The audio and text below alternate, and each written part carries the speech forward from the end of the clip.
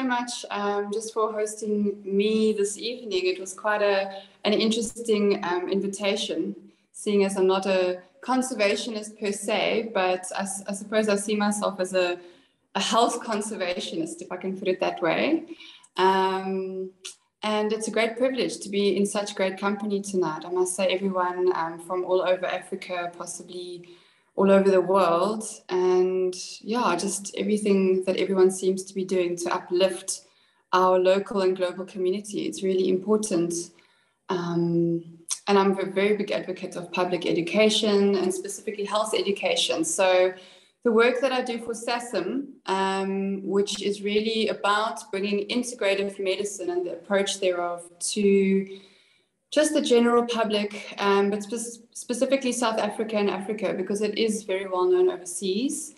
You hear of all those fancy clinics in Mexico where they're doing all kinds of weird things, and Switzerland and this and that. This is to show people that there is actually a more accessible and readily approachable way to healing naturally without drugs and surgery. So that's really going to be a little bit of information for tonight. I wanted this evening to be more of a gift to the viewers. So it's really not about, as I said, about conservation per se, but it is something for you to take home with you this evening. And if you maybe, something hits home for you, or you maybe click on one of the suggested apps or podcasts that I've got for you at the end of this talk, it could potentially be life-changing. And it really is special that I think people learn about their own bodies and small things that you can do on a daily basis to help you deal with stress. Because at the end of the day, I believe that we have moved so far away from nature that we're in a very unnatural state, and that puts us under stress. So we'll be covering a little bit about sort of my views of stress. And yeah, I'd just like to invite all of you to sit back, relax. This is not an academic talk. It's very sort of simple and basic. And without further ado, let's get to it. Okay. So I'd like to discuss a case. One of my very first patients came in with high blood pressure. So he was actually a farmer from the local area. And I'm not sure if the rest of you know, but Hermanus is very well known for its wine making and wine production. So he's a wine farmer, and sort of the typical, I want to say, staunch Afrikaans, very conservative seeming to me. And he had high blood pressure and cholesterol. And he sat down in front of me, and I sort of looked very confused. I thought, do you know where you are? I'm not a normal GP, but I didn't say anything. And he sat down and he said, Doc, I really just want to get off of these pills. And he just unpacked this bag of tablets that he was taking. And I looked at him and I said, are you sure? He said, yeah, no, absolutely. It can't be good for me. And I was just so amazed that someone seemingly so sort of conservative was asking me to do something that is very much against the mainstream idea of what doctoring is about. And so we went on a journey together where he's been my patient for many years now. And we did breathing exercises together where I would take his blood pressure before any exercises, and it would be sky high. We would do one breathing exercise and the blood pressure would come down by like 10 points on either side. And that just blew his mind. So that sort of I gained his trust through that. And yeah, slowly but surely, I got his wife in. We started changing the way that they were eating, from the rice, vleis and aardappels, the meat, rice and potatoes regime. We started introducing a little bit of green veggies. He had a little shot of apple cider vinegar in the morning before his coffee, decreasing wine. That was a really tricky one, obviously. But yeah, slowly but surely, he started stopping all of his pills. And today he actually doesn't have any chronic diseases. We had to change his medical aid plan. So he's healed himself from previously having been a patient with very high risk for heart disease and stroke. He's actually brought his risk profile down to low risk. just with these natural interventions and a little bit every day and having the courage to try something new has actually changed his life. And so subsequently, you know, his wife is my patient, his daughter, his son, I mean, their family members fly from all over for holidays and they come see me as well. So it really is a wonderful journey that anyone can actually undertake. And you don't need to see a specialist for this. I believe that any GP should actually start using these approaches. Also, if you do want to do a little bit of self-education, there are a lot of amazing podcasts and books, and it's just such a wonderfully rapidly growing movement.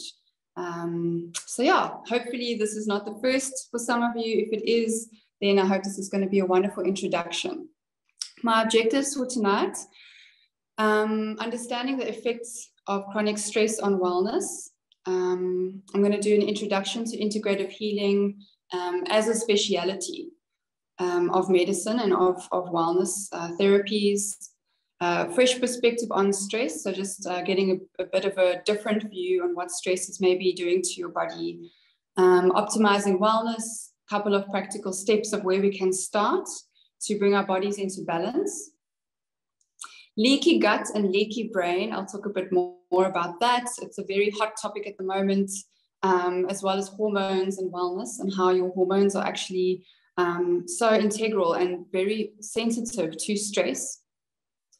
And then we'll go through some tools for self-healing that you can take that are safe for anybody to try as a starting point until you reach a point where maybe you want to go and see an integrative or functional medical practitioner. And then I've got some follow-up info that you can perhaps start this journey in your own time. Okay, so I've mentioned a little bit about what integrative medicine is, but it's really an approach to healing. If I can sort of juxtapose that against the Western, what we call allopathic medical system, which is where we give pharmaceutical drugs and surgery for most problems. I mean, that's usually what you get when you go to the doctor or a surgeon. Obviously, that is the most common mainstream healing modality that we know here. And then you've got the complete opposite, which is the alternative healing modalities such as homeopathy and reflexology and acupuncture. So they're actually completely on opposite sides, which is interesting. And what integrative medicine is doing is we're trying to integrate the two. So I am a medical doctor. I do have all of the years of training and experience. I've done surgery. And there was just a point where I realized, you know, in my career, that something was off about this picture. Something just wasn't making sense when I was looking at patients with chronic disease and patients, I spent a lot of years in the ER and patients coming back again and again and again and just getting more and more and more pills. And it was through my own healing journey that I actually had a burnout after many years in the ER and met an integrative practitioner who then helped me help myself back to health, and it actually changed my whole life when I decided to specialize in integrative medicine. So as you can see, we believe in treating the root cause of your disease, and you can see even the way I've spelled that word is meaningful. It's actually dis-ease. You know, disease is not something that's just a label that you give yourself when you walk around with this big heavy label. It's the understanding that it is just as a result of an imbalance. So we treat the root cause, not the symptoms or the results. So I don't look at an X-ray and say, I'm treating that. I'm treating you, the person sitting in front of me. We establish a therapeutic partnership with you. And it's a bit of a different paradigm because as an integrative facilitator, you know, I don't even like calling myself a doctor always. I know it's a little bit like scary for people because they almost feel more safe if you call yourself a doctor, but I don't heal you. I will give you tools so that you can heal yourself and an understanding of your body and some guidance that you can actually use to heal yourself. And remember, this is for chronic disease, okay? I'm not talking about a broken bone. Then you must go to the ER. So it's also teaching you to take responsibility for your own health and wellness. We do individualized tests, protocols, and treatments. So every single person gets a different approach. It's not going on your symptoms. We actually listen to you, and then we try and figure out a plan together. And we use natural medicines and alternative healing modalities as far as possible to avoid using unnecessary chemical drugs or surgery. So that might include herbal products. Some doctors prefer Chinese herbs. Some use Indian herbs. Some use indigenous local herbs, which I love using as well, like your mpepu. There's just so many. Our local buchu, our cancer bush. Such a wonderful variety of our indigenous herbs that I love growing. I grow them outside my practice, and patients can come and pick the herbs, and we teach them how to use and grow those. And then obviously there might come a time where we need to use drugs or we need to opt for an operation, but pretty much 9 times out of 10 we can actually save that invasive and potentially harmful process for patients, which is really, really great. I believe that we're at the forefront of advances in medical technology in the latest studies. We love staying up to date with everything, and I do believe that we are, as integrative medical practitioners, the future of medicine for treating chronic disease. We cannot continue on this path of just giving people a pill and enabling them to still eat whatever they want, drink whatever they want, not exercise, and also just be so far removed from nature. And by that, I mean far removed from themselves as well. So here's a quote that I quite love. The human body has been designed to resist an infinite number of changes and attacks brought about by its environment. The secret of good health lies in successful adjustment to changing stresses on the body.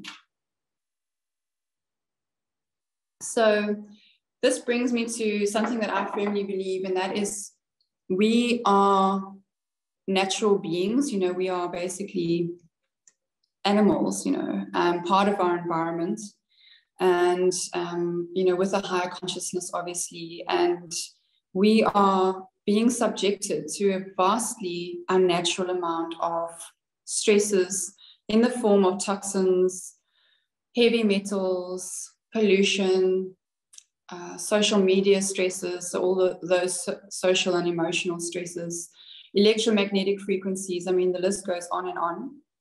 And the body simply isn't designed to actually deal with those unless we can optimize the functions of the body. So we'll be touching a bit on that. All right, so everyone knows stress sucks. I just want everyone to just get a better understanding of why. And the way that I see it is that it can lead to an imbalance in the mind and the body. And it's often at the root cause of commonly diagnosed conditions, such as the ones that I've mentioned. And what many people don't know is that the studies that are being done actually prove that stress leads to increased inflammation, which is at the root cause of a lot of chronic diseases. We'll get to more specific mechanisms and physiology now. It can essentially lead to poor quality of life, shortened lifespan, and it really isn't worth the price at the end of the day. This is what I hear a lot of my patients telling me when they're lying, some of them on their deathbeds, and they're saying, but, gosh, it just wasn't worth it. And I'm in the privilege of dealing with a lot of patients crossing over, so I do palliative care as well. And that must be one sentiment, if I can share that just sort of off the cuff, is that all that hard work and setting the goals, I want to say, out of touch with nature and out of touch with what really matters, causes a lot of stress for people, and it just isn't worth it. So typically we look at different types of stress. We've got physical stress, which can be, anything from this list: injury. People often underestimate the effects of surgery, for instance. Intense work, so that can be physical or mental, and then the environmental pollution I have touched on. I know, for example, here we've got the agricultural sector that is taking over vast amounts of natural fynbos, and sort of replacing that with grapes and all these things which are heavily sprayed. And those toxins enter into the water tables and they float around the valley. And so my patients come in with a lot of hectic sinusitis issues. It also can spark autoimmune food allergies and sensitivities. Illnesses. So, for example, COVID, we've just been through this crazy pandemic. We all know how we feel after a normal viral kind of infection, but what about one after the other after the other? Dietary stress, so this is sort of depriving your body of valuable nutrition. So stopping off at the McDonald's on the way home, or just quickly getting that chocolate for a quick energy fix, or that 5th cup of coffee at the end of the day is actually putting a lot of stress on your body. Mild dehydration, because a lot of us just aren't drinking enough water. Substance abuse, so that can also be in the form of coffee, sugar, alcohol, and obviously recreational drugs, which are often used to sort of de-stress. And I think, unfortunately, we are in a culture, especially in South Africa. I can't speak for the rest of Africa at this point, but, everyone makes it so okay to unwind using alcohol.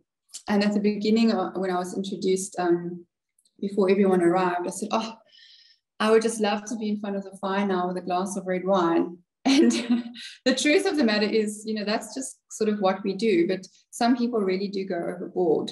And it's about finding that balance, which is where I'm quite passionate. So as Johan said, it has to be yummy. It has to be lekker, but we're going to do it in moderation.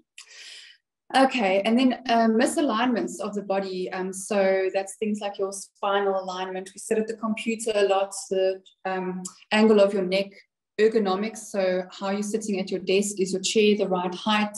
Can it maybe be set to balance your elbows nicely so that you have good support for your spine? These sort of small tips add up at the end of the day. Psychological stress, I'm sure everyone is familiar with this. This is sort of vanzelfsprekend, as they say, it's sort of obvious. Emotional stress, this is often interpersonal. It can also be perceptual, which means that we can perseverate, so we can exaggerate certain fears, certain frustrations, and certain so-called triggers, as the psychologists would say, that can call us emotional stress. Cognitive stress, I think most of us probably suffer from, just because the level of functioning is so unnaturally high in terms of just what we expected to do, performance work-wise, performance socially, etc. So information overload, worry, guilt, am I not good enough? Gosh, why did they get the raise, not me? All these different types of critical thoughts and self-talk that, all these buzzwords are going around, which I'm really happy about, because they actually do cause a lot of stress, and that can affect our actual body, our physiology. A lot of us suffer from anxiety, a lot of my patients do, which can lead to quite severe effects, panic attacks, and it can feel like you're sort of floating above your body, feeling dissociated or detached from the world.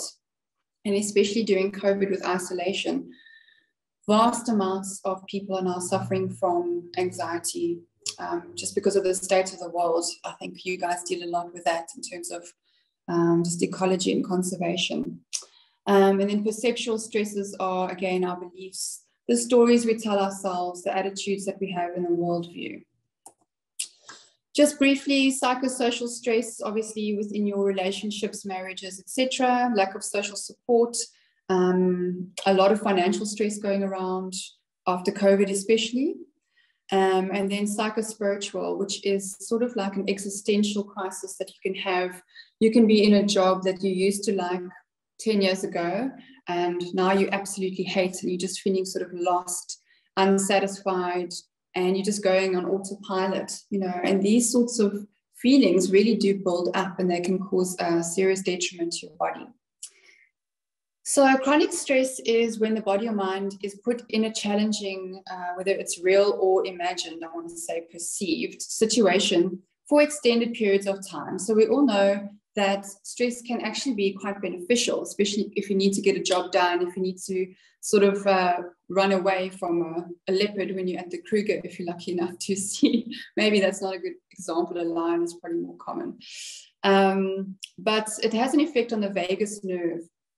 So the vagus nerve is a nerve that runs from the skull all the way down, sort of in two branches throughout the spine, and it has various roots, and it actually supplies many organ systems. The main one that I'm going to focus on tonight is the gut. But when we are in this chronic state of fight or flight, the vagus nerve tends to be more in a sympathetic overdrive. So it actually causes a shift in blood flow to the muscles, to the eyes, so that we can see clearly, you know, because we're ready to like fight or run away. And the blood flow isn't actually prioritized to the gut. So we'll be covering that shortly. And if you don't take time to reset that part of your nervous system, which we call rest and recover or rest and digest, you may end up having this accumulation of chronic stress, which will really impact your body. We're going to unpack that now. And then just as I've said, you know, the body and mind can only take so much. Red flags start to appear. And that's what modern medicine calls symptoms or disease. But I just see it as a messenger that is telling you to take it easy and unwind more often. I'd like to invite everyone just to do a quick breathing exercise with me, just as a little bit of an energizer. So if you can just sit with your feet sort of hip distance apart, back up straight in your chair. This will only be a few moments. And lay your hands on your thighs, on your knees. You can gently close your eyes. And I'm going to ask you to just connect with your body, just humor me. It's really a wonderful sort of reset for your nervous system.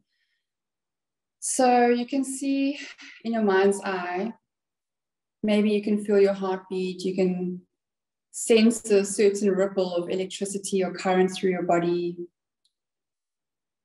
Maybe you notice your mind is rushing and you're thinking, oh, this is such a waste of time. Or maybe you're thinking, oh, wow, it feels so good just to be still for a moment. And I want you to memorize how you're feeling at the moment right now. And we're going to do a quick breathing exercise, and then you're going to see how you feel afterwards. So I call this breathing exercise in, out. It's really nothing fancy. So we're going to take a full breath in, another full breath on top of that. So almost like you can't go anymore. Hold for 2 seconds, and you're going to breathe out through your mouth. So try and breathe in through your nose. So okay, so keep your eyes closed. All right, so here we go.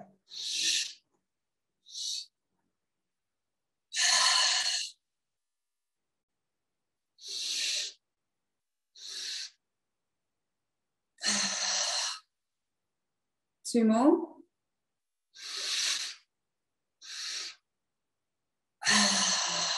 And really let go.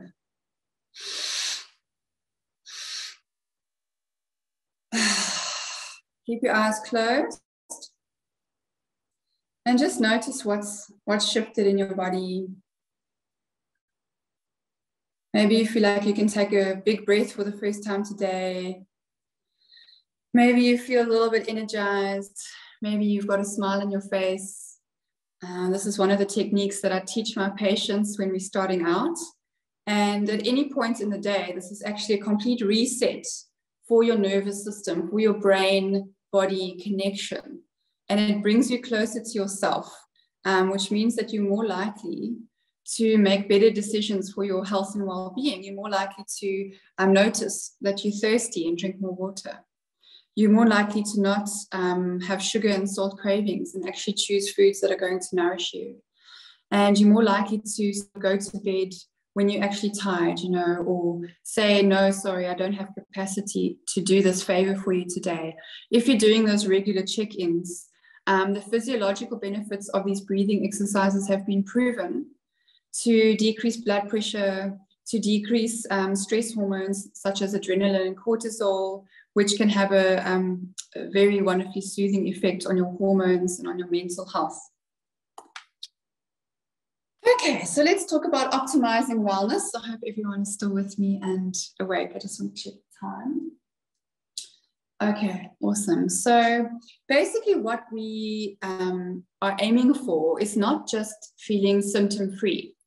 I want you to feel amazing. I want you to feel optimal. And I think a lot of people don't even realize that they're not functioning at optimal until you're actually feeling what it feels like. So there are different sort of basic steps that one can take. And I like to work in phases. So we usually do phase 1. And there are 3 phases. Phase 1 is back to basics, back to nature.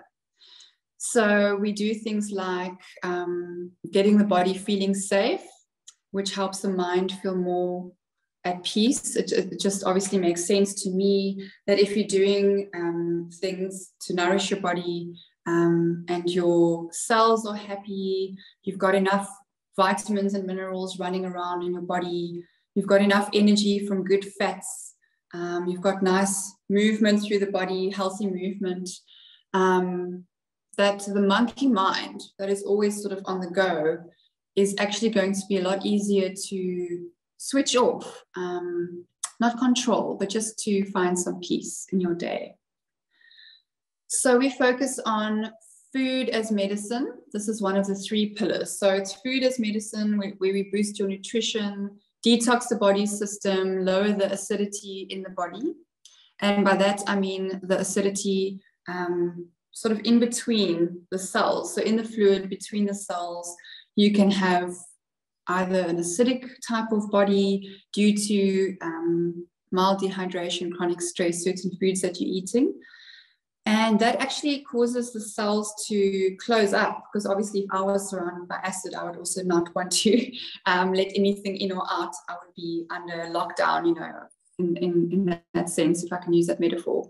And so when we start to alkalize the body and flush out acids, you know, obviously using a lot of hydration and lovely nutritional foods, the cells of the body start to feel safer, and they actually start to release toxins and invite in vital nutrients. So a lot of people, even though they are eating the most beautiful, pristine diets, they are maybe plant-based, they're having thousands of rands worth of supplements a day, but because they're chronically stressed, they're not actually absorbing anything, or not nearly as much as they should be. Okay, so movement as medicine is the second pillar.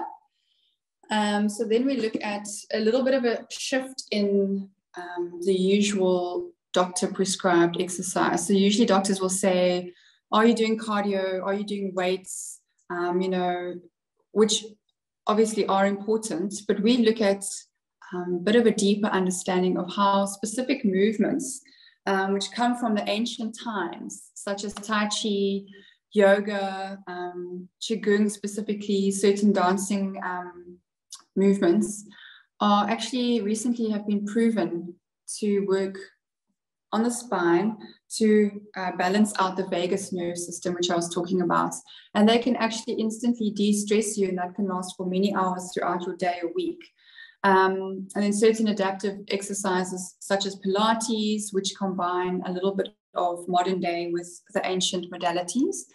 And I like the ancient modalities that I've just mentioned, because they are based on nature once again. You know, the Tai Chi masters, which is a martial art coming from the Eastern, from the Middle East. They used to look at how animals move, and they noticed that there was this rhythm from the spine, and animals can actually reset their nervous system. If you look at sort of in context, maybe if you're sitting at a watering hole and you're looking at the animals coming there, and you see this lion or, you know, predator stalking a buck, and they chase the buck and they miss it, and the buck comes back eventually, and it does like this little shake, it goes like, and that's actually the animal's ability to reset its nervous system. But as humans, we don't have that. So it's imperative for us to take active steps throughout our day to actually force ourselves to do that, because we've lost that ability, unfortunately. And then the third pillar is mindfulness as medicine. So where we use evidence-based breathing techniques, meditation, and various other techniques to help calm the mind, which also calms the inflammation in the body. It helps the body digest food better. And so that might include journaling, mindful eating, which means eating without television, or, you know, just quietly sitting by yourself and actually enjoying the food in front of you, appreciating what it looks like, what it smells like, you know, saying your gratitude for the meal, etc. So these practices come from, you know, thousands of years, but now we understand why they actually have been incorporated into our culture. And then the daily check-ins we've discussed. I always say, you know, all of this can be quite overwhelming. It's a lot to consider, but just start with one thing. If you look at this list of examples, you know, what stood out for you out of all of these modalities? Just choose one thing, research it, try it for a month, and see how you feel. Okay, so we all know Hippocrates, and he said that all disease starts in the gut. So I would like to just briefly touch on leaky gut. I'm not sure if you have heard anything about this. It's also a very hot topic at the moment. So leaky gut is when the gut starts to have microscopic holes that form. So that's the tube basically from the mouth all the way through to the stomach, the small intestine, which I call the long road to freedom. And then we've got the colon, and then obviously the external exit. And so we want that tube to be a solid tube. We really don't want what's inside that tube to be leaking out. But unfortunately, with the stress hormones chronically out of balance and certain toxins in our food, such as gluten, and some people have dairy intolerances, excessive alcohol, etc., we actually do find that microscopic holes start to form because the cement that keeps the cells together starts to pull away. And so there's leaking out of enzymes, proteins, bacteria, parasites, which can cause a lot of pressure on your system. So some symptoms, you might recognize some of these in yourself or those that you, maybe your loved ones. Stomach cramps after eating specifically, bloating, symptoms of high inflammation. So a lot of people experience stiff joints and muscles. Some people gain weight, lose weight. You know, a lot of my patients, especially the females, they come in and they say, I've just gained so much weight despite basically eating nothing and over-exercising. I just don't understand it. And, you know, that comes back down to stress. You're putting your body under even more stress. So it's holding on to fat as a protective mechanism. Constipation or diarrhea are very common. Cravings for sugar and carbs, so that could be leaky gut. Skin reactions, so we've got all kinds of rashes from acne in teenagers or eczema, psoriasis, etc. Brain fog and fatigue. So this is basically an umbrella. Low energy, poor concentration, poor memory, low mood, poor sleep. So it's a massive collection of symptoms that can actually be due to leaky gut. So just a little bit more specifics on what can cause leaky gut, specific foods. So even if you're not allergic to these foods, as in, you know, if we had to do an allergy test for gluten or for lactose or, you know, soya or corn or all these sorts of things, for me, it's actually about the fact that these foods are not being produced naturally anymore. They are being sprayed heavily with chemicals just before ripening. So specifically wheat, corn, soya are sprayed with Roundup, which is a terrible chemical that kills all of the, or most of the gut bugs that we really need to help us be healthy. So it's incredibly detrimental. It's almost like you're taking a type of antibiotic when you're eating excessive amounts of these foods, specifically gluten. I'm very passionate about cutting out gluten for a month or 3 and seeing if that actually helps your symptoms. Dairy, specifically because of the antibiotics that they add into the cow's milk and a bunch of other chemicals and horrible things that we're seeing now in the abuse of cows in the dairy industry. Excess alcohol consumption, we've covered more or less. Sugar-containing foods, and a lot of people don't know how to read labels properly. So that's worth looking into. So a lot of people are marketing foods as sugar-free, but then they actually contain glucose syrup, for example. And so it's just different names for sugar. So it's very valuable to actually read the label properly. Excessive coffee intake. Gosh, I think coffee is probably the hardest drug for me to get people off of. But the coffee does really cause difficulty in absorption of the gut. So that can cause all kinds of malabsorption symptoms. And it also maxes out the adrenal. So it's like putting your foot on the fuel of an empty tank, so to speak. So a lot of my patients do feel quite good stopping coffee for a while. Processed foods, you know, that's sort of a no-brainer. But I think also just again the codes of the ingredients and bad fats. That's mostly in your junk food, where we have those horrible processed oils, which are very dangerous for leaky gut and for cancer as well. Okay, so you're probably wondering where to start. You guys will have access to these slides, by the way. I will put them on for free, just as a PDF on my website, and I'll get the guys just to share exactly where to get hold of this if you are interested. So first of all, we need to remove the foods and the factors that are damaging the gut. What I like to do in my protocols is inspire patients. So I don't just take something away. I give you a substitute that's just as sort of, I want to say, sexy as what you were used to, you know. So we don't just take away milk. We'll replace it with maybe an affordable local nut milk, or maybe goat's milk products, goat's milk cheeses, gluten-free. You know, we often replace wheat products with like brown rice or lentils, specific mung beans and things like that are quite affordable and easy to prepare. So we replace these, as I've said, and an anti-inflammatory leaky gut diet. Essentially, we're just feeding the good gut microbiome. Like if you wanted to reconstitute an area that you need to sort of regrow in terms of conservation, you have to feed the soil again. You have to replant a lot of the support, I want to say supporting flora and fauna needs to come into play. So we feed our little gut bugs in our gut with lots of good veggies and fiber and good fats. And then we can give specific supplements such as L-glutamine, vitamin D, 5-HTP, which boosts the serotonin in the guts, which is very, very helpful. Then we add in extra probiotics, which you can do with supplements, but I'm very much a big fan of fermented foods. And basically what this does is it boosts the barrier inside the gut. So if you think about it, it's sort of like a mucosal lining that's got a couple of different layers that are actually there to protect you.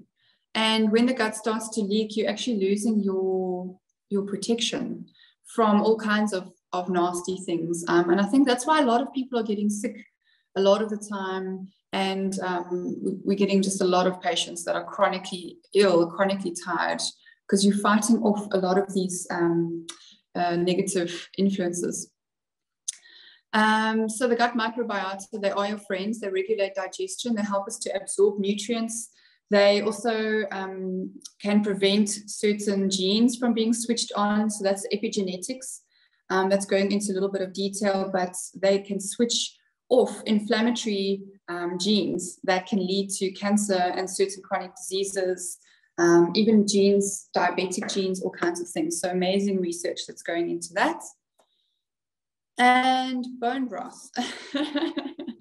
Bone broth is miraculous. My mom is actually making bone broth for my patients just because we can't seem to keep up. And something so simple that you can make at home, just using the bones of like chicken that you've eaten, preferably free range, grass-fed beef bones, venison bones that you roast in the oven, and you reduce them in a pot with water and a bunch of natural herbs, maybe a carrot and an onion. And you reduce that broth, and it actually is the most beautiful gut healing medicine that you can make easily. It's super affordable. And if you have that for a month or two, I mean, I've had patients heal their arthritis just from following these basic steps with what they had at their disposal. So it's really wonderful. Okay. What should I eat? Now we've gone through everything you can't eat. Let's give you some options. Loads of veggies, we've said, veggies anyway, preferably not too many raw veggies. So just add in veggies to what you are already eating. Fermented foods like kimchi, kefir, mas is also a very popular one, which is like a fermented milk culture. Buttermilk is also good.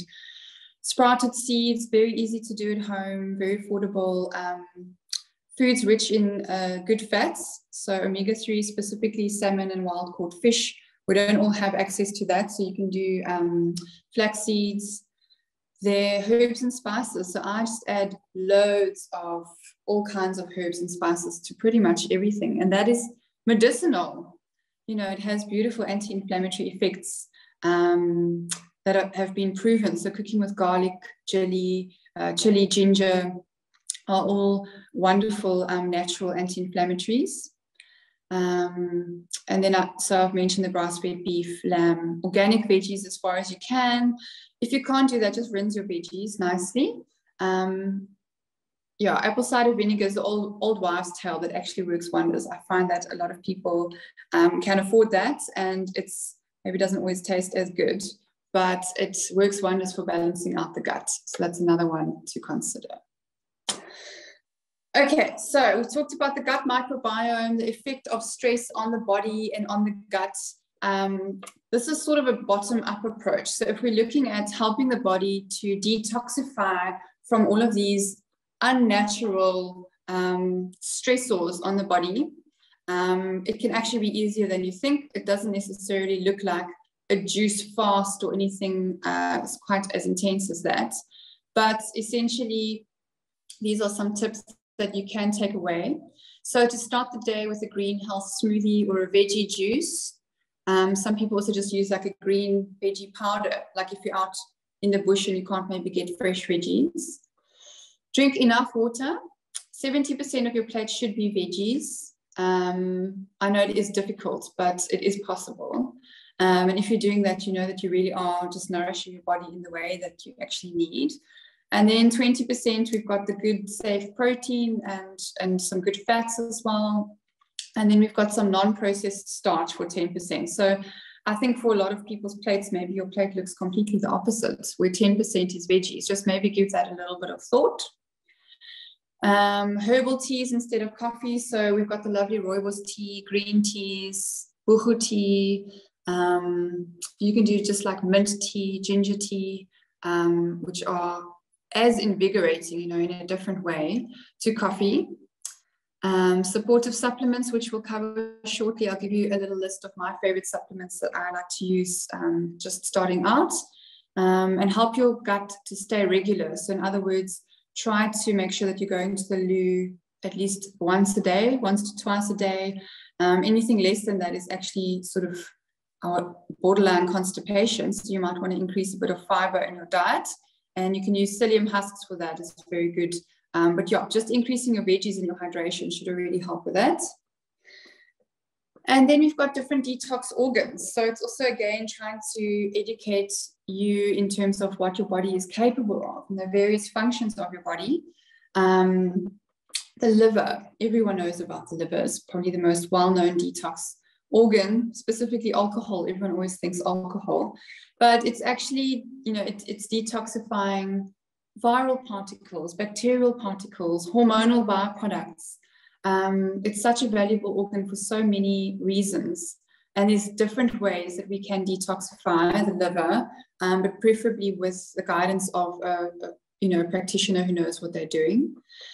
Kidneys, staying hydrated, celery juice, herbal teas. Also, please be careful, not in excess. Again, consult your practitioner here. Skin is a lovely one. So dry brushing is like a nice bamboo brush or any natural fiber cloth. Your self-massage. So a lot of cultures do lovely oils and you just massage the skin. Ocean swims or, in any body of water. Sauna is also great for that. And then lungs, breathing exercises, don't smoke, exercise, very important. We actually release so many toxins through the lungs. I have a lot of my patients who start to do a detox of sorts. And as I said, a detox can literally mean just adding more veggies. It's not like a juice fast or anything crazy. It depends on what you need. But some patients have got a bit of a detox reaction, which can mean like a withdrawal response from coffee or something. And I just introduce the breathing exercises and they get better. The headache goes away, they suddenly have more energy. And it's because the lungs are actually releasing so many toxins. The colon I've just touched on, so try and stay regular as far as possible. And then the lymphatic system is very important. So again, your yoga, swimming, walking, pretty much any movement. Massage is also great here. So all of these together are useful. You can do most of these at home, actually. You really don't have to go out and spend money to go to all kinds of fancy things. But again, if your practitioner knows how to cater for your individual needs, they'll find a solution for you. Just a little bit on weight. You know, I think a lot of people get held up on that. To me, it's not about what you look like. Obviously, matters what you feel like, but inflammation is actually stored in fat cells. So that can lead to chronic disease later on. If you have a healthy weight, you have better blood sugar management, which decreases your risk for diabetes, and you'll have more energy throughout the day if your blood sugar is better regulated.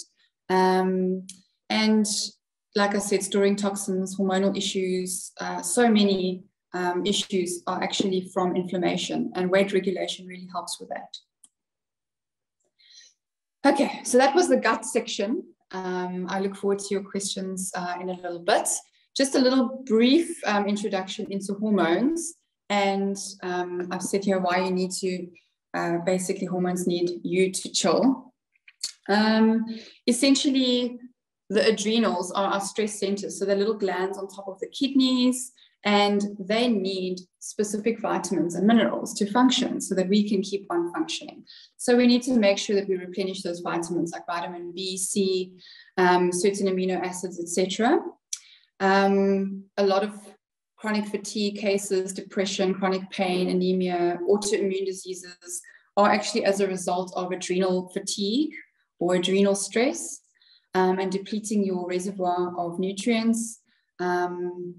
And a lot of people walking around, specifically sort of mid-cities and up, are actually deficient of thyroid hormone, estrogen, progesterone, testosterone, and we sort of think we're going crazy. You know, maybe you're feeling a bit irritable, or you've got a very heavy cycle, or you've suddenly been diagnosed with osteoporosis, and you think, oh, but you know, everyone else has it, so it's normal. It's actually not.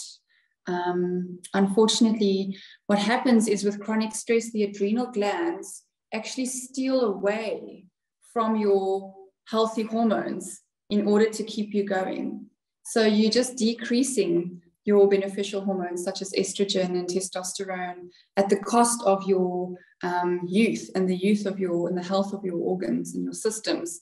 So it can lead to premature aging. I don't just mean physically, I mean on the inside as well. All right, so let's quickly go through some tools. I'm just going to ask that someone sends me a WhatsApp when my time is up. I see we are already just past 8 o'clock. Let's quickly go through these. So giving you permission to relax to the max. Okay, so what that means is daily time to chill out.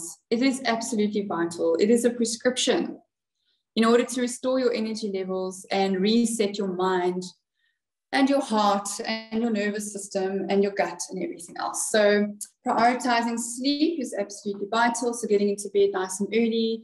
Everyone pretty much needs 8 hours, even if you tell yourself otherwise. Stay off of your devices before you go to bed. Very important.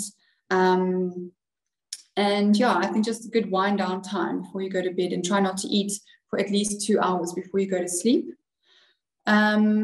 Meditation, you know, a lot of people say, no, I can't meditate, but it looks different for everyone. You know, some people have, some of my patients have taken up doodling, or, you know, just sort of scribbling on a page before they start their day. Or some people write random rap poetry. You know, it really can look any way that you want it to look, but essentially it's just a downtime where you're not thinking about your to-do list. Breathing exercises we've talked about. I'll give you a couple of links for some videos that you can follow. Me time, so time away from other people. We do need people, but we also do need time to connect with ourselves. So don't always, reach for the phone and, organize a party or a walk with friends when you're feeling lonely. Maybe just, I want to say first, really connect and see if you can maybe just spend some time on your own to connect and see what's going on for you. Journaling is very useful. Nature is the ultimate healer. So getting outdoors as often as possible. I think we all share that passion. The ability of nature to reset our nervous systems has been well documented. So it's a combination of the green, the fresh air, so many different things. And I'm sure you all know exactly what I'm talking about. And then have fun in a healthy way. Don't get to a point where you have to de-stress using excessive amounts of alcohol or Netflix binge sessions, or try and regulate yourself on a daily basis so that you can actually have energy to maybe go canoeing on the river close by, or walk on the new cliff path like we've got here in Hermanus. Okay, so we're getting outdoors. Invest in self-care. So here's a list of some supplements. I'm not going to go through all of these, but there is a list here. It's, I think, what a lot of people are aware of thanks to COVID. A lot of people are doing vitamin D. Just check the dosage. It must be a nice high dosage. Vitamin C. Omega is great if you can't access fish. That's of good quality. Probiotics, again, I prefer if you did it with fermented foods, but there are other options. B vitamins, very, very important for stress. A good B complex, preferably an injection or under the tongue, so sublingual. Those supplements are great. And B12. Bioidentical hormones. So these are just some extra goodies that us integrative medical doctors use. Bioidentical hormones. We do natural thyroid support and adrenal support. We use a lot of adaptogenic herbs, which help regulate the cortisol and the adrenaline in the body. And then we can also do intravenous vitamin drips. I'm sure some of you might have heard about that. And ozone therapy is also wonderful. So if you do have an integrative practitioner close by, you can maybe Google, and I'll send a link as well for SASM. I see I actually didn't include that in here. Where you can find a practitioner like myself close to you. Or you can maybe book a consult with me. I do Zoom consults as well if anyone has any further questions. So just to wrap up, prevention is always better than cure. It's a bit of a self-intervention at the end of the day. You need to sit with yourself and really check in and see where you are at. Are you feeling optimal? Is there anything that you could be doing to support yourself better, to be the best possible version of yourself in this one life that you've got? Some apps that we have of the Wim Hof app, Headspace, Insight Timer, these are just available on your app store, on your sort of smart device. These are my two favorite podcasts, The Doctor's Kitchen, Doctor's Pharmacy. And then you are welcome to go onto my website. There's a lot of amazing educational material that you can access.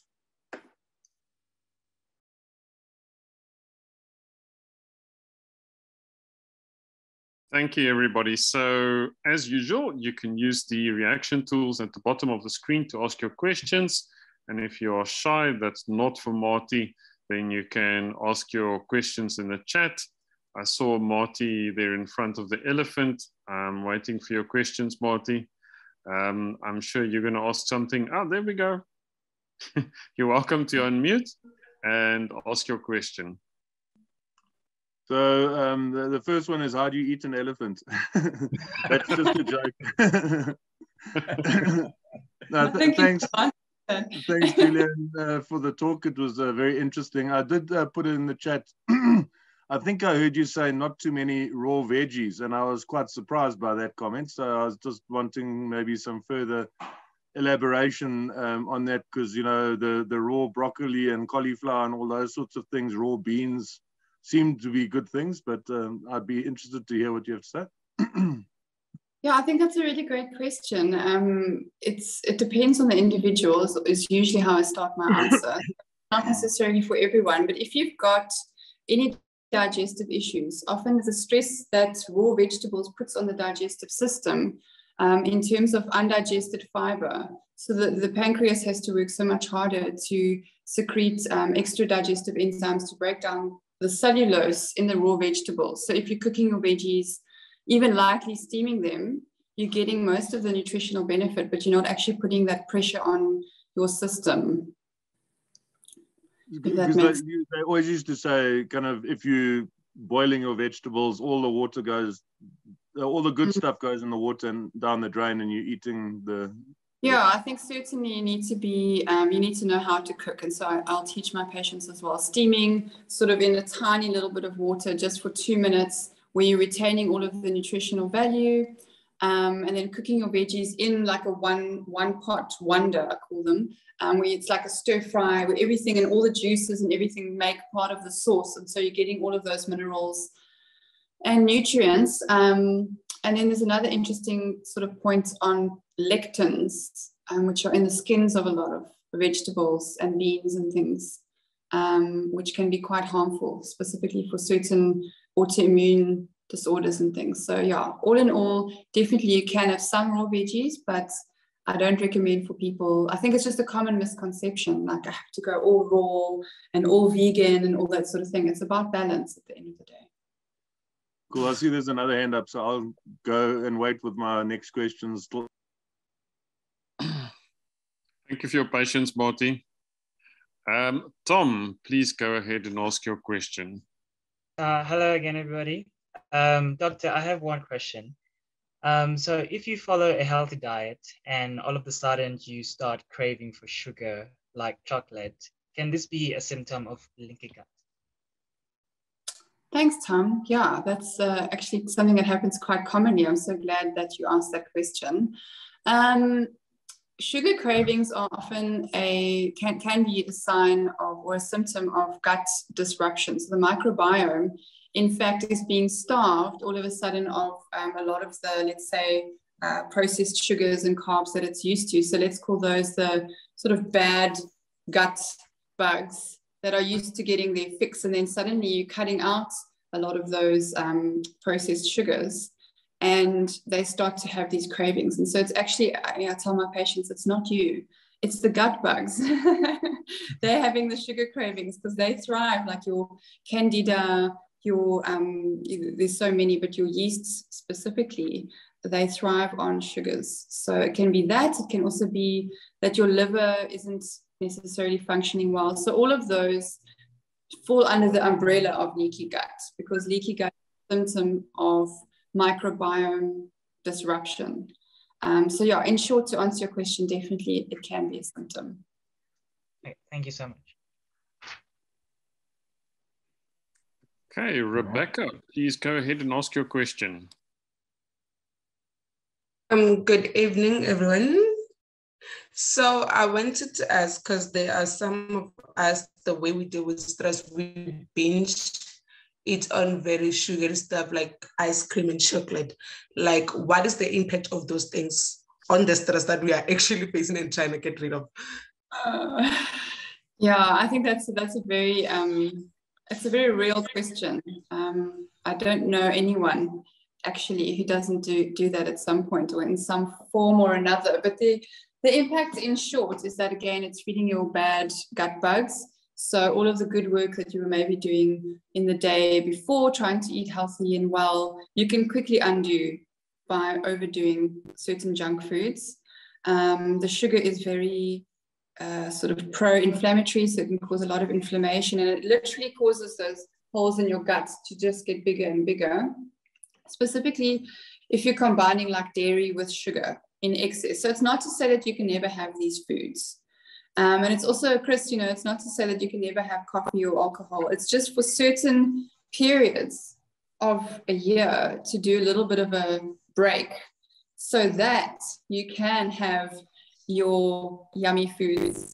I call it the 80-20 rule. So once you've done sort of a protocol with a practitioner like myself, you actually don't have cravings anymore. it's the weirdest thing. Patients say, but I'm not even craving like binge eating chocolates anymore.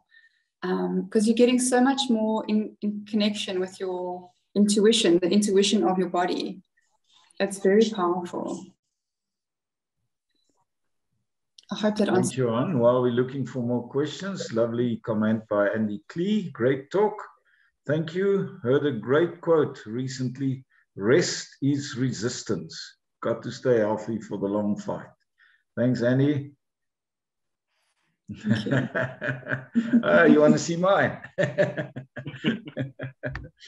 Johan, anybody else coming in for a question? I don't see any specific questions in the chat. I'm going through it now. I see Andy's hand is up, so he can ask a question. There we go. Yeah, I'll keep my shirt on. Don't panic. Thank you so much, Julienne. I really enjoyed that talk. You know, I had chronic fatigue syndrome or ME 10 or so years ago when I was in quite a stressful job with the forces, but that's another story.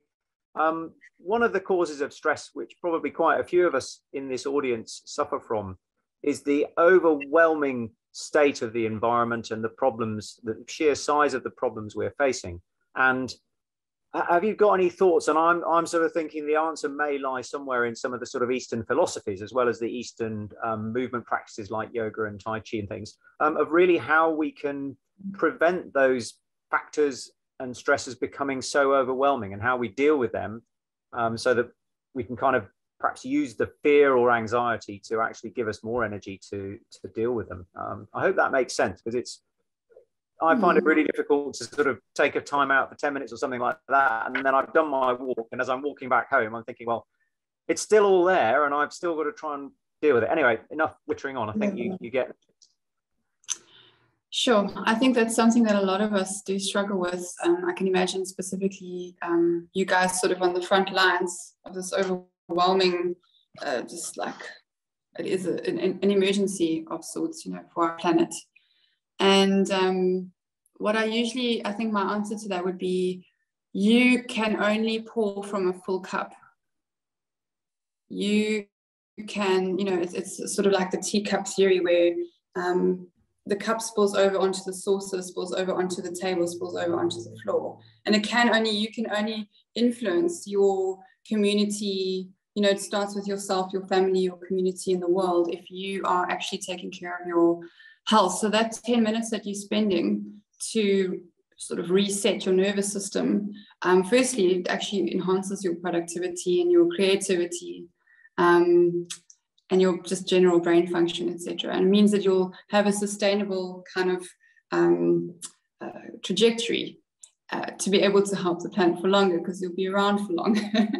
You know, so taking out that time to really do some food prep, to think about what you are having for lunch or dinner, and journal a little bit about, you know, I don't know, do something creative. It might seem like a waste of time because you could be saving the world and saving the planet. You know, I suffer with the same thing in terms of my passion with healthcare and the state of the world. But, you know, I've burnt out many times in my life, and it doesn't help anybody when you're so flat. I'm sure you can relate. And so it's literally just that one step in front of the other, and you have to put yourself first. John, after Roland Goods, I'm going to respond to the, I'm going to ask Julienne to respond to the question that's in the chat, but over to you and Roland Goods. Good evening, Dr. Fenwick. Thank you very much. I thoroughly enjoyed it. I'm a game ranger in Angola, and a lot of my anti-poaching guys are Baraquena San. And one of the things that, I mean, obviously herbal medicine is important, but one of the most important is devil's claw. Now, perhaps you could give me, if you know more about devil's claw, because I've tried to find out more about it, and I really haven't. So perhaps you could tell me about devil's claw, which these guys really swear by. Sure, that's a good one. I know it is sort of a very common herb around, and it's actually in a lot of the tinctures that I use for detox support.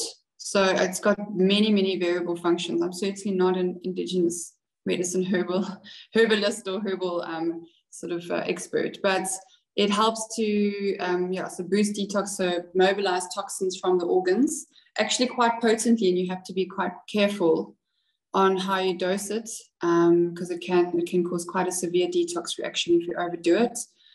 It also kills a lot of parasites and worms, I'm told, usually in combination with like your African wormwood and those types of preparations.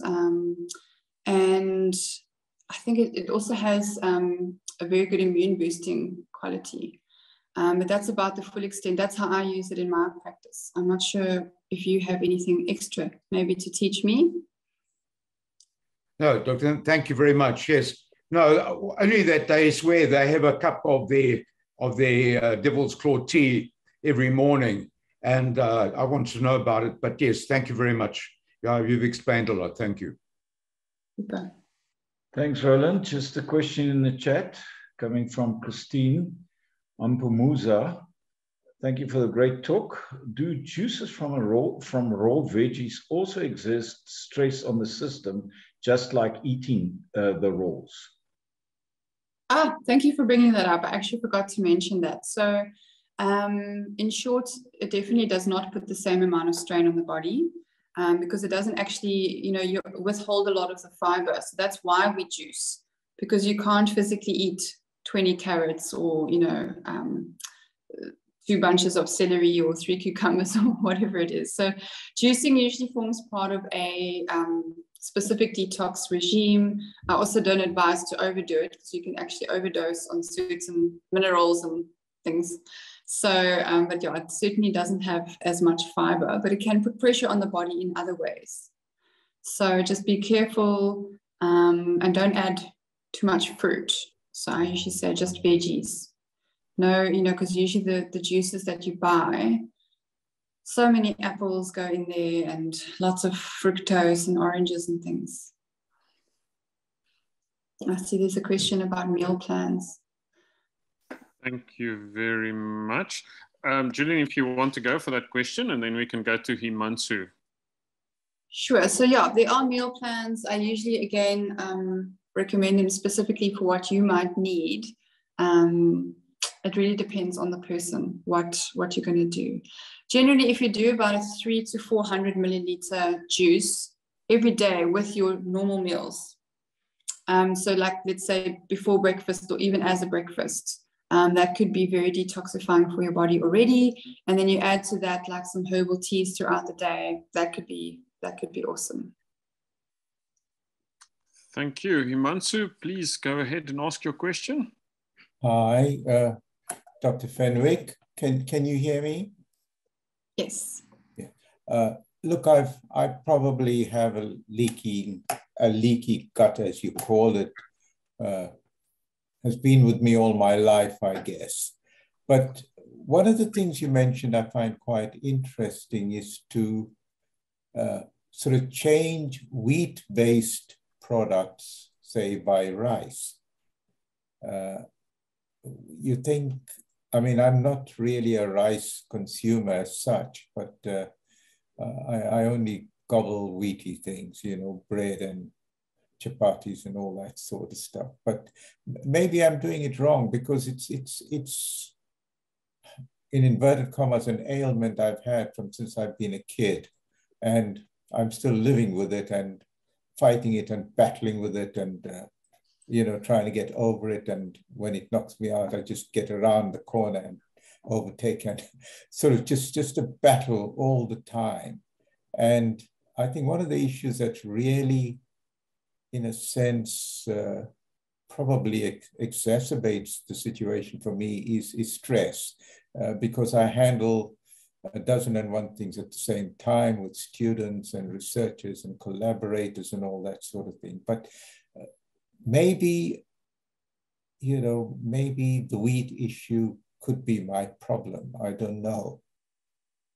It certainly sounds that way. I think the best advice I can give you from distance is to try and cut it out for 3, 4, 5 weeks and see if it makes a difference. I know specific meals are difficult to replace, but you could use, instead of normal gluten glutinous flour. You could use chickpea flour, tapioca flour. There's a whole host of different sort of brown rice flour, etc. And there's gluten-free mixes that you can also make all kinds of different foods. I often do cooking workshops with my patients as well. So we do a lot of favorites. So our last workshop was actually sort of Ayurvedic, so curries, and we had gluten-free naans and rotis, and so there are recipes online that you can Google and just try out.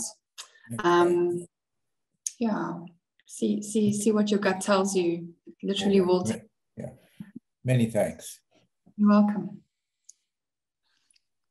Professor Amancio, I think you need to visit us in Hermanus and come for a consultation. I'd be happy to. Yeah, absolutely. Cheryl, please go ahead and ask your question. Hi, Dr. Fenwick. I just want to find out about cinnamon, ginger, and garlic. Yes. Are they three? To me, they're superfoods. And I just need you to verify that, because I've heard such good stuff about cinnamon and ginger. And of course, down at Tindumu, we chow garlic. We are praying that it keeps the mosquitoes away, but I'm sure I've learned it's also an antibiotic. So, absolutely. No, those are fantastic. I think, cinnamon is good for blood sugar regulation, can help with weight management. Most of my diabetics, they put cinnamon in everything. And even just in normal, I think you can even add it to your coffee. It helps you actually not have that crash from sugar. So, some people do it in teas, on their oats. I would just put it in everything, really. It's also a local anesthetic. So if you are in the bush or something and you've got a cinnamon quill and you've got a toothache or something, you can rub it on there or on the skin for a bite. Ginger, massive anti-inflammatory benefits, stimulates the gut, helps the breakdown of food, so maximizes absorption of food, and obviously just very immune boosting. So we all have ginger tea when we're sick. And then garlic, garlic is anti-everything. Antiviral, antibacterial, anti-cancer, anti-parasitic. I wouldn't have it before you go to bed because it's very stimulating. Can keep you up, so just be careful. And also to avoid before a date. Okay. No, thank you. And then, and then beetroot, that's just another one? Raw or cooked, it doesn't matter? Yes, just peel the beetroot. Yes. Okay. Yeah, raw or cooked is fine. All right, because those are the 4 that I've got the community on. So, and fennel. Yes, amazing. That's superb. Excellent. Good job. Thank you. All right. And fennel's good. Yeah, fennel is also digestive. Very soothing for the gut.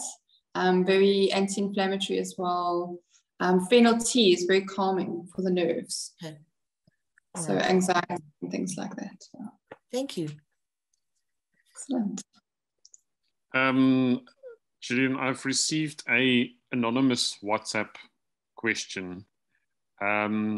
Why do people that have sometimes conquered one addiction then suffer from another addiction? Like you move away from alcohol, then you suffer from sugar addiction.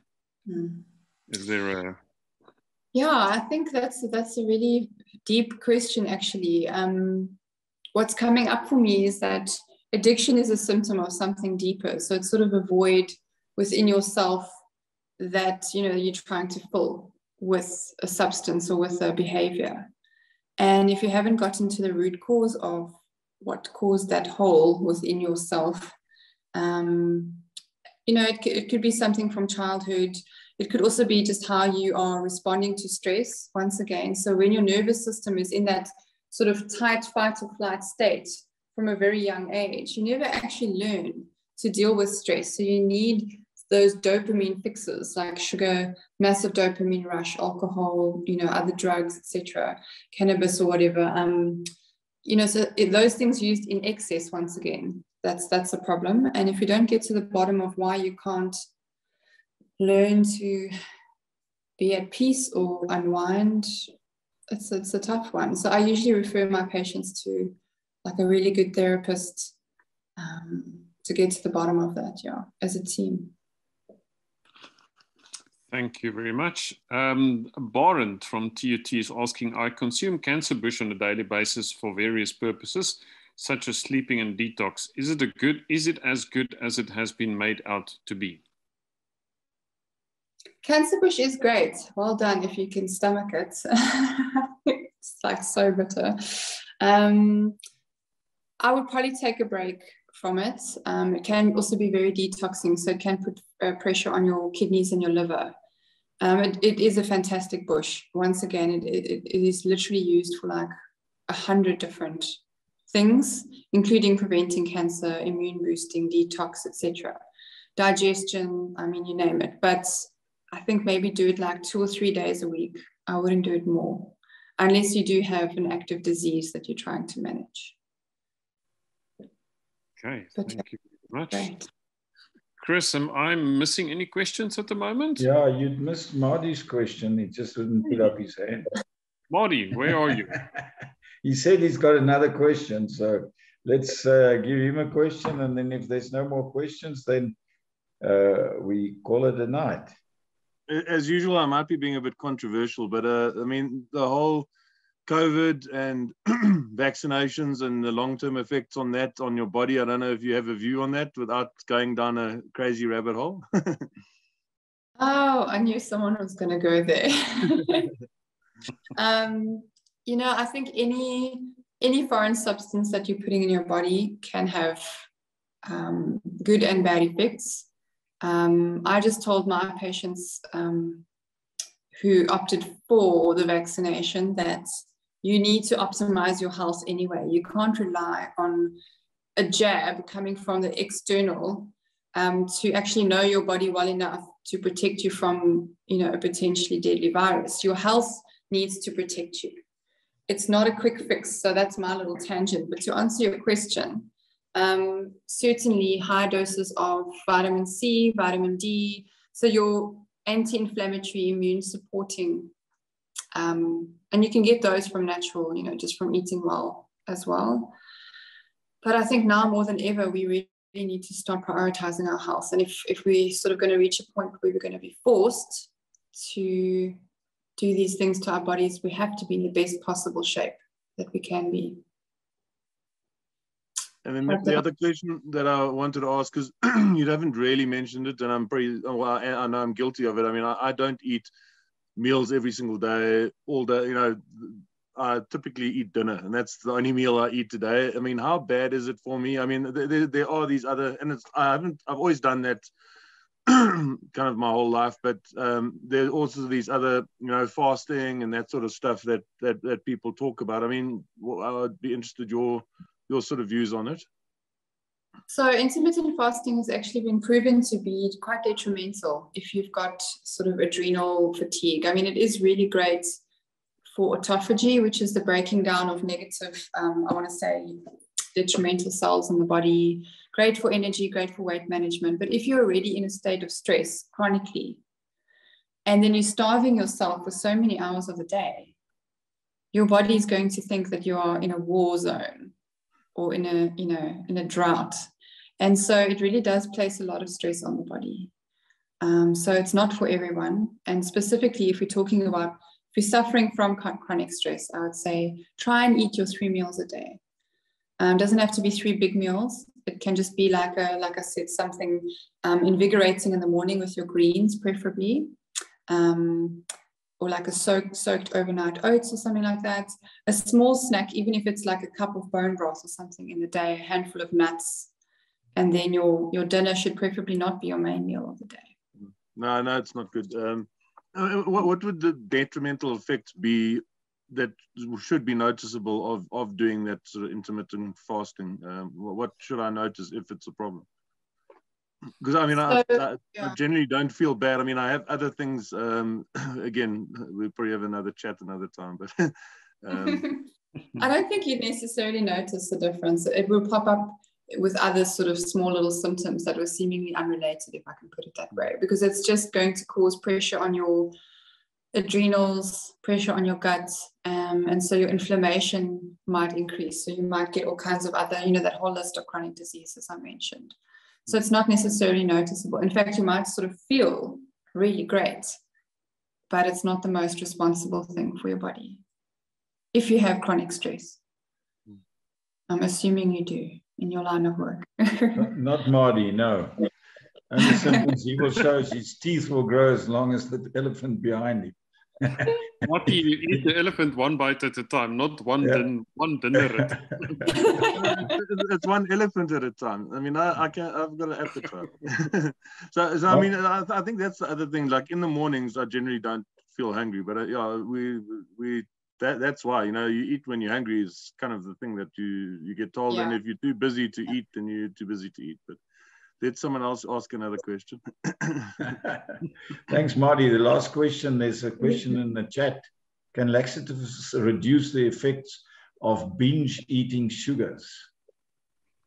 I say again, can laxatives reduce the effects of binge eating sugars? So I would be very careful of using laxatives as a kind of a fix for unhealthy eating behaviors. They can cause severe damage to your gut, and they can also worsen leaky gut. So you might think that you're preventing yourself from gaining weight, but in actual fact, your body already absorbs the sugar almost instantly. When it hits your stomach, gets absorbed pretty much, and then your blood sugar spikes, and that causes a lot of different inflammatory responses in the body. So that can cause the gut to leak, can cause the brain to leak, so you can end up having a lot of trouble sleeping, with mood, concentration, etc. So it's not just about fat and binge eating, and I think a lot of people have that connotation. There's actually a lot of other detrimental effects. So I find breathing exercises, sorry, it's my battery. Breathing exercises, when you're feeling a craving coming on, do a breathing exercise. Google the Wim Hof breathing for beginners and actually do that breathing exercise and sit with your body just for 2 minutes before you reach out and reach for the cookies or the ice cream or whatever. And even if you still eat the cookies and the ice cream, just notice the difference in the conversation that's going on in your head, and see if you're being very hard on yourself, and ask yourself, why are you being so hard on yourself? Just that shift in conversation can actually, the next time you reach out for the ice cream, you'll be like, actually, maybe I'm just going to have 1 or 2 bites. And the next time, you're not even going to reach out for the ice cream. So, it's a process. Thank you very much. Yeah. Johan, do you see any last questions? Nothing at the moment, Chris. Well, we've done almost 2 hours. Yep. Andy Klee, we need to meet each other at some time. I'll go on a diet and then we can check out who's the fittest. Come and anyway, yoga class with me, Chris. I have to stay at the back away from the mirrors, but they're doing me some good, I think. But no, we've got to, we'll need to you listening to Africa one more time, I think. So we need to make a plan. Definitely. Yeah, absolutely. Looking forward to doing that. That'd be good. Thank you. Lovely to have everybody on tonight. We look forward to next week's talk also, a little bit also on their health and more the emotional and psychological health. So especially those of you who are working with and know of people who have some form of eco-anxiety, please encourage them to join.